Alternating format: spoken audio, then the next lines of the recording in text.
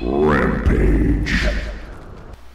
Hey guys, this is Wisper, coming at you again with another IO commentary video. This one is to talk about patch 7.12 and how it affects IO. This is a really large change to IO. It's probably the biggest IO update that's come out since 7.07, which is maybe the past six months. A lot of people were messaging me asking for my opinions on how I saw the updates, and I kind of wanted to make a video addressing it today. So let's run over the individual points of the update, how I see each of them in both positive and negative lights. I normally have a script written for these things. Today I'm just going off the top of my head, so please forgive me if I'm a bit all over the place. But even I am trying to digest how this patch affects IO. The game that you're watching is one of the first games that I've played since 7.12. You can see here that I have infinite tether, I have IO move speed matching the tether target, but we can talk more about that in a moment. Let's start with the basic changes that have affected IO. These are pretty non-debatable, they're just pretty standard. IO has had his base damage reduced by 4. That sucks. I mean, this and the next one I feel are just changes to generally weaken the hero, especially in the early game. I don't know why they've done this. Maybe they have felt that there's been a greater uptick in Soul Ring purchase on IO, and because Soul Ring has 6 strength built into it, you're kind of inherently getting a boost to your overall damage, so weakening damage beforehand might be a good counter. That's all I can really see for why this has been done. Generally not a nice thing, but, you know, 4 loss damage in the early game means that IO is slightly less effective at getting denies and last hits. He's slightly less effective at harassing your opponents, which was sort of your main function before. Otherwise, it's not the end of the world. By the time you're in the mid and end game, 4 damage doesn't mean anything, and like I said, it's not the most convenient thing in the world, but it's certainly not the end of the world either.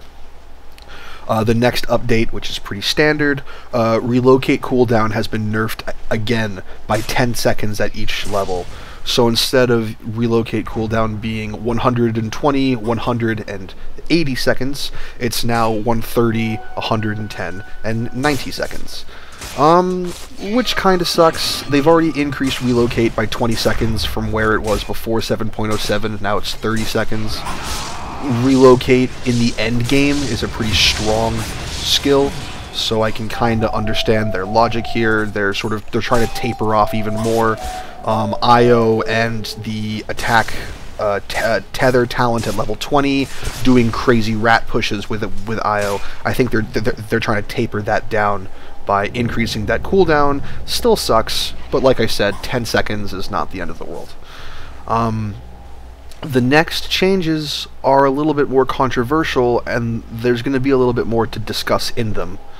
I think the one that everyone is really hyped about is Tether no longer has a duration.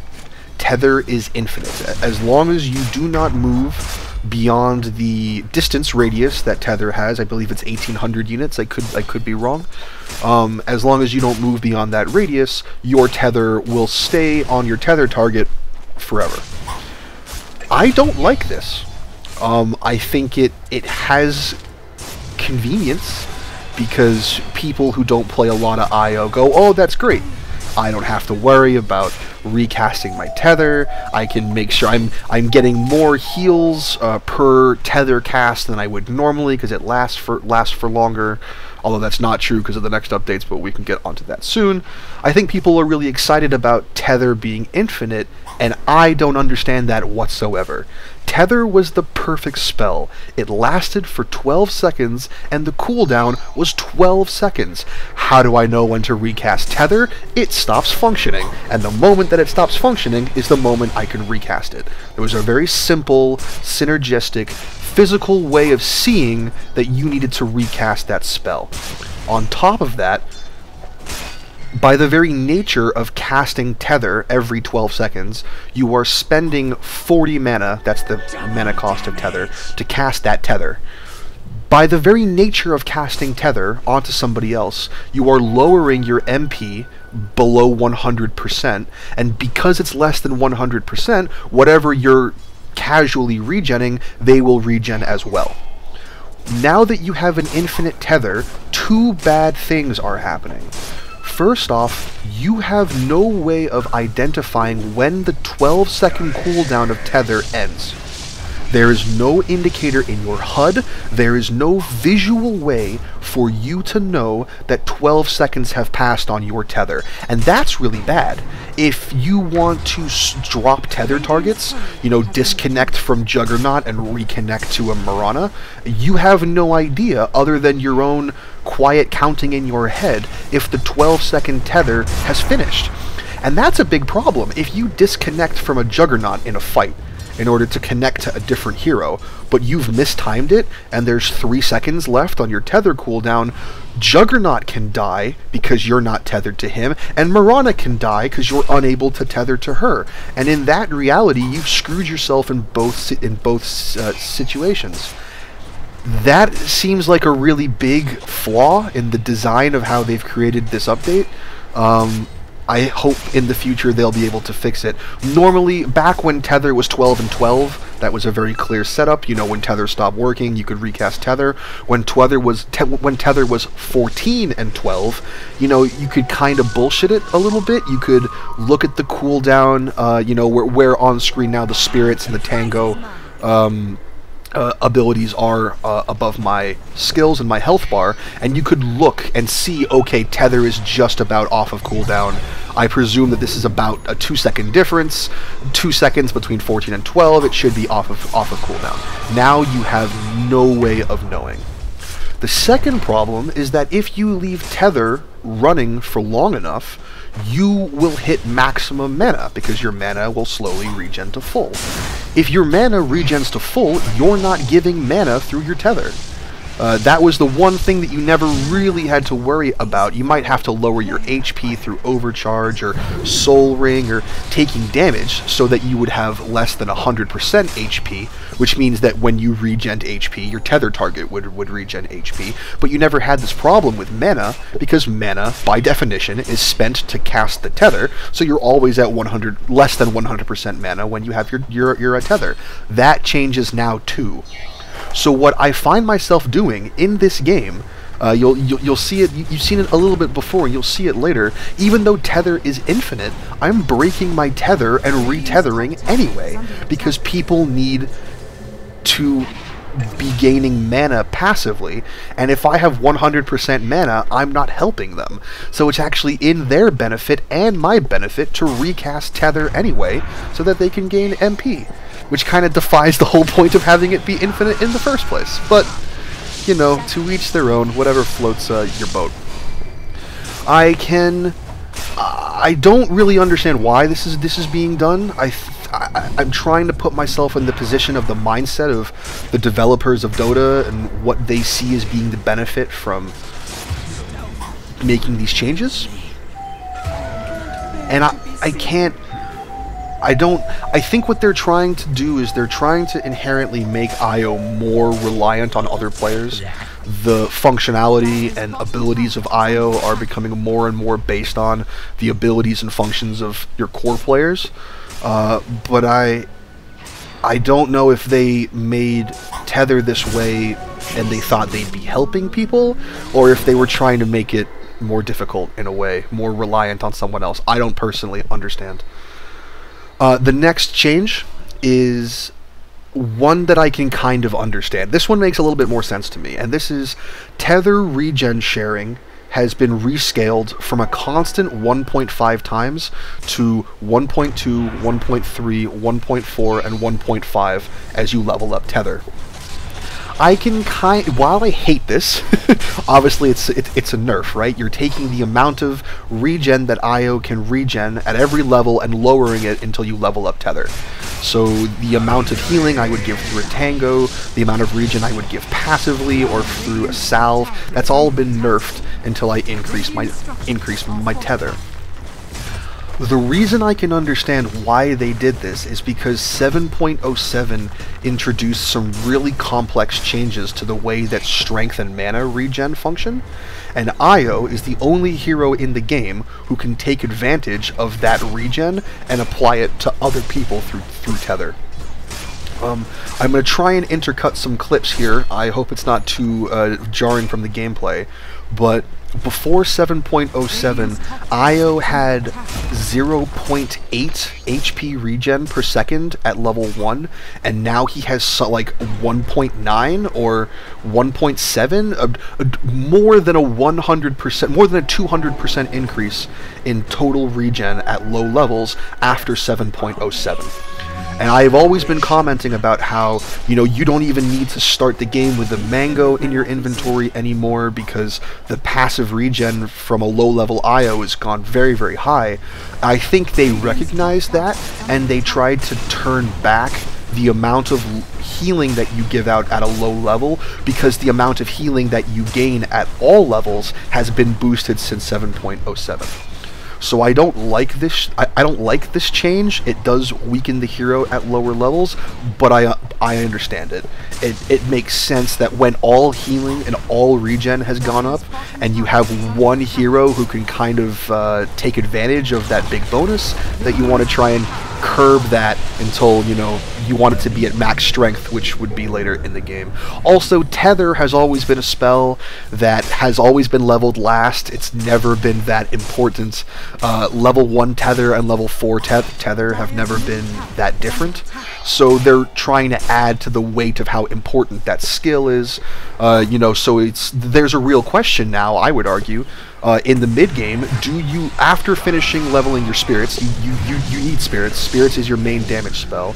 After you're done leveling spirits, do you want to level Overcharge to increase the amount of damage reduction and attack speed you gain, or do you want to level your Tether in order to increase the amount of healing and regen that you give to the rest of your team? And there's a real conversation to be had about whether the difference between 1.2 and 1.5 times regen is better than the difference between 5% and 20% damage block. I need to, you know, sort of run some mathematics on that, but it's an interesting question that is being raised at this point. So I don't necessarily like the way that they've changed the scaling of the regen, but I can understand why they did it. They have also changed the scaling of the move speed buff. Don't you remember when the move speed buff from Io was just 11%, 12%, 13, 14? Those days are far behind us. It's went from 10, 12, 14, 16, now down to 7, 10, 13, 16. Really try to increase the weight of those points in Tether. And the reason I would imagine this goes hand in hand with what I would argue is my personal biggest upset in 7.12 updates to Io, which is that Io's move speed is now matched by the move speed of your Tether target. And when I heard this, I was fucking livid, because essentially this breaks the entire concept of the build that or at least I thought, this broke the entire concept of the build that I've been developing and focusing on for the past 4 months. The Soul Ring build that I tend to play by has a lot of end game move speed items that are designed to allow Io to take advantage of a high speed, a high movement speed, which is something that not a lot of support players try and build around. Not to mention that Io had a 16% spoodbeast speed boost via Tether. There was a lot of different potential there. At first I was really upset when I heard this, because this is a potentially negative thing. If Io is moving very quickly, if he has 450 move speed, and he tethers to someone who has 400 move speed, Io's getting nerfed. Io's move speed is way lower in that moment, despite having move speed items, and that sucks. What's the point in having spent all this money on trying to develop a fast hero, only to tether to somebody to try and run away with them, give them a speed boost to escape, make sure to tether to them to heal them, only to have you die in the process because you've become slower by the very nature of trying to save them. And that upset me, but part of the reason I'm making this video is to try and describe to you guys that it's actually not nearly as big of a deal as I thought that it was. What it actually does is it gives you a really nice boost to your early game.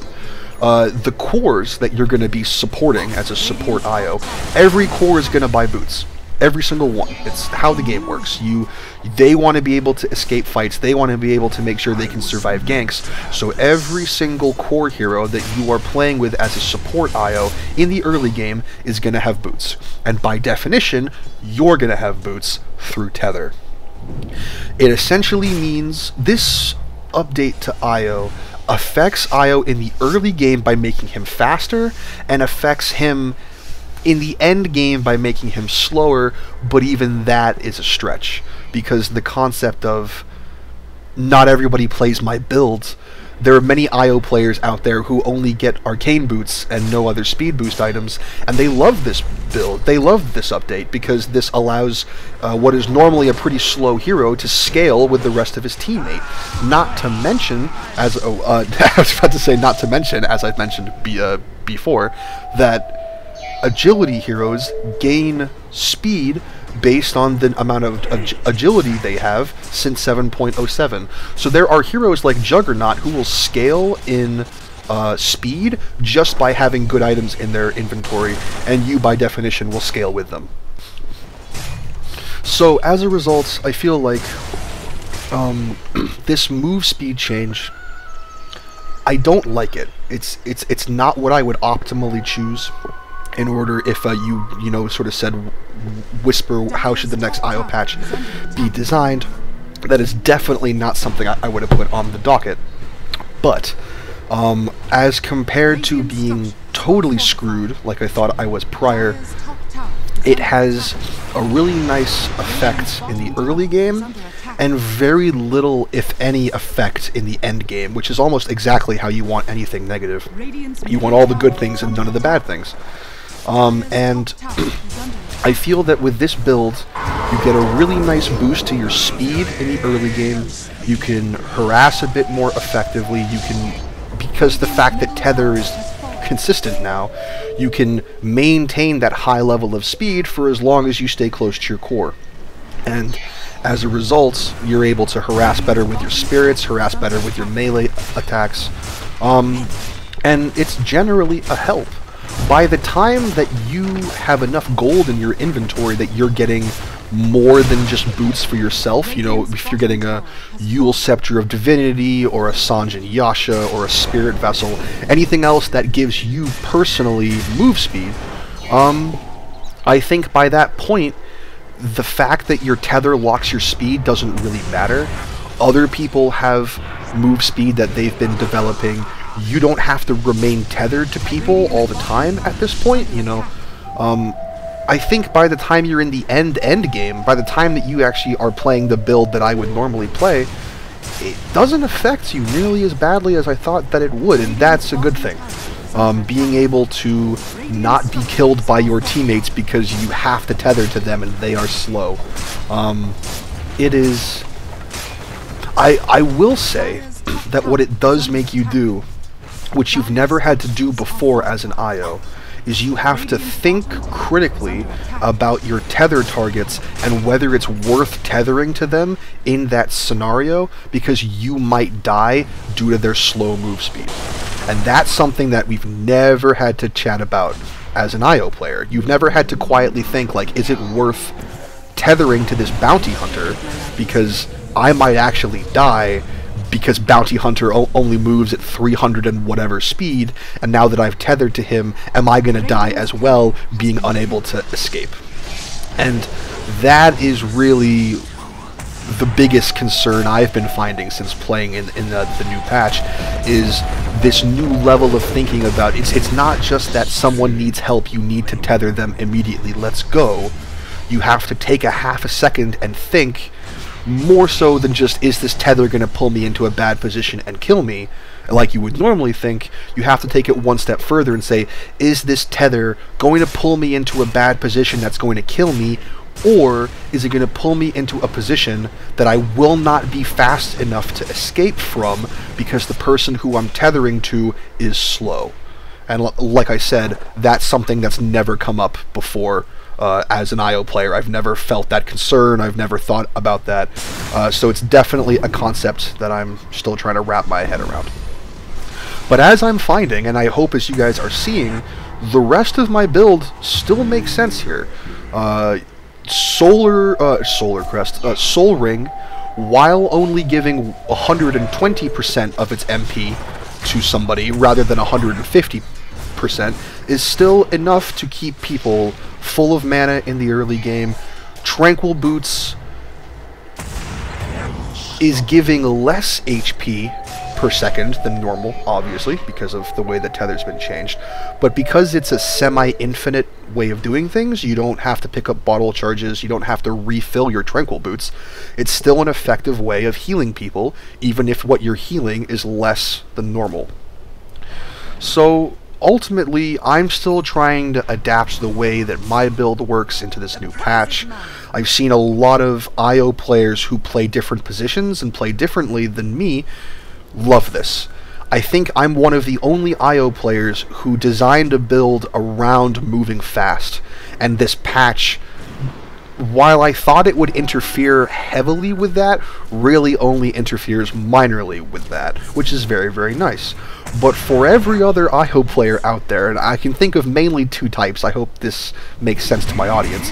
One is a standard bottle build mechanism support IO that if you went into IO and you went to the #1 rated guide, that would be what they would tell you to do. That type of IO play is enjoying this update because they're normally quite slow and they gain the benefit from maintaining their tether and being able to gain that speed boost.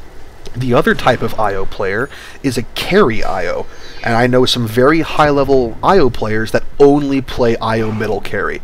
They go Satanic, they go Armwood of Mordigian, and Daedalus, and they don't go Boots. It's all about trying to maximize your melee damage. Maybe you go Blink Dagger, maybe you go something else, Sanjan Yasha for speed, but you don't often go Power Treads or Phase Boots. So those players also love this concept of having your speed tied to your tether target because they don't have to invest in boots anymore. They can know that in the end game they're going to be moving at 400 speed because whoever they're tethered to is moving at 400 speed. So they love this as well. I think I am probably the toughest critic of this patch update because it was going to have the most effect, potentially, on my build. The most negative effect, I could argue. But ultimately, it's not so bad. I think they're trying to, ultimately, taking all the changes together, I think that they're trying to rescale the hero in two main ways. One is to understand that they think they're realizing that this hero at high levels is becoming quite popular. I think the win difference between Ancient Bracket and Divine Bracket is like several percentage points.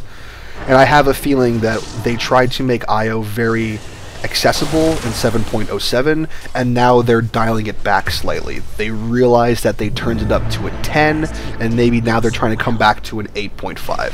And I think that's what these updates are.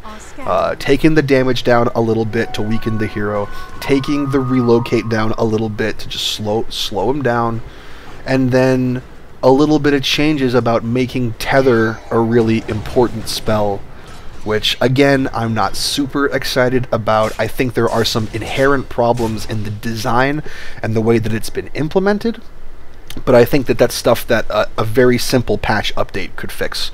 You know, some other way of being able to read Tether's cooldown, some other way of, you know, I think that these things are fixable. And in terms of the regen and the speed, I can understand why they've changed them alongside the new functionalities of Tether. I think it makes sense, and as I mentioned before, alongside the changes to regen in 7.7.07. So all in all, there's definitely some things that I want to look at in the future for IO. I've seen a lot of players talk about the concept of drums of endurance now, with the idea being that if your move speed is tied to the move speed of somebody else, you can build items to increase their move speed. So being able to get a drums of endurance and use it on your party, the guy that you're tethered to, he gets a boost, so you get a boost, and obviously tether boost on top of that. Everyone is moving faster. So that's generally a good thing. One thing to note, this also works with people who have phase boots. So if I'm playing with a Juggernaut and Juggernaut has phase boots and he activates his phase boots, I get a burst of speed for the same period of time that he does. Something I didn't notice until I played alongside one. But it's an interesting change to IO. I don't necessarily like it, but I don't think any humans really like change, and something that they're very, very comfortable with. But it's interesting, and it opens up some options in the future. Like I said, drums are being played more often. I think this really opens me up to wanting to pursue other types of IO gameplay. I think that Bottle is becoming, I wouldn't say it's a stronger build by definition, but I would say there's definitely some things that are interesting me about Bottle build now as compared to Soul Ring Tranquil Boots build. And ultimately, I think there's some really interesting options out there. So I plan to make another update to this topic once I've played some more games, once I've had more insight from other people. I just know there's been a lot of comments on my channel asking for information about 7.12. What do I think of it? How has it affected my gameplay? And I wanted to keep you guys up to date with what my thoughts are now, and I'm sure in another month and a half my thoughts are going to change once I've seen a lot of other IOs and how they're adapting to this. Once I look at some Dota buff stats, I think it'll be very interesting to see how IO players as a whole adapt to this change. And people are loving Tether is Infinite. They're loving it. There's been a huge spike in IO picks in the past couple days, ever since 7.12 dropped. Huge increase. And it's everything about IO has been nerfed except for Tether has an infinite duration, and people are loving it. They think it's amazing. So my perspective is obviously a pretty weird and biased one since I've spent so much time on IO. Maybe it makes more sense to the average person to just say, hey, I want to heal people with Tether, and this makes it easier. I don't want to have to recast it. I don't want to have to worry about mana regen. That's too complex for me. I just want to focus on healing dudes with my bottle and my mechanism. So I think there's a lot of potential out there. There's a lot of paths and potential ways to manipulate speed in the future using Tether as a lock.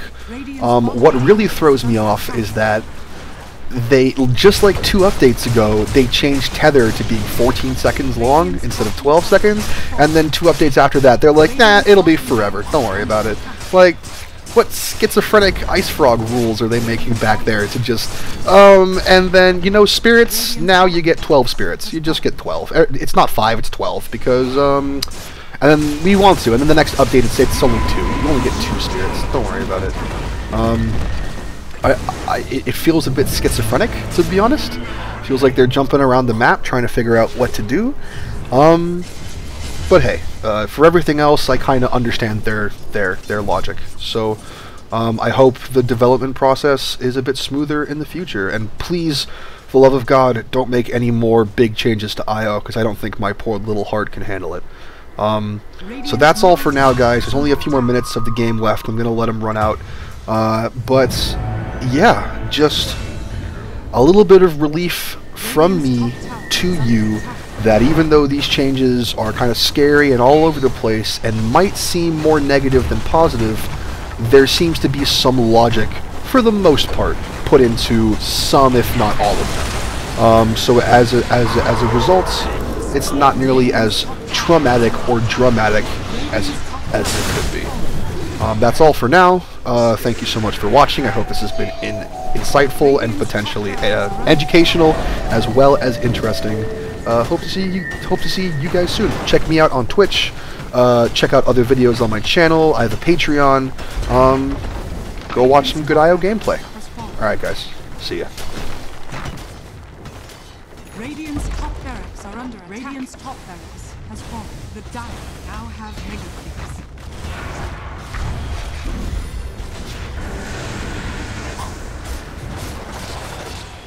How the hell did you see me?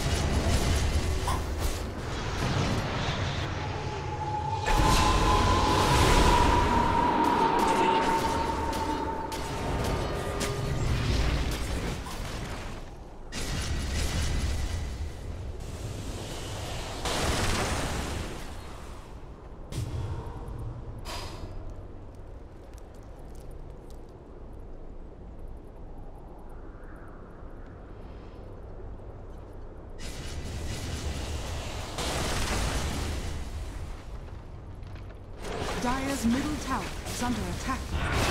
Dire's structures are fortified.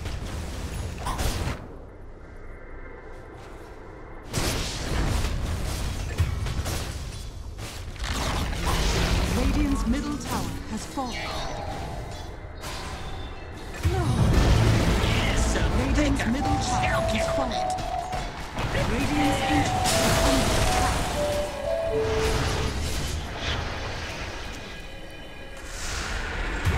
Radiant's ancient is under attack.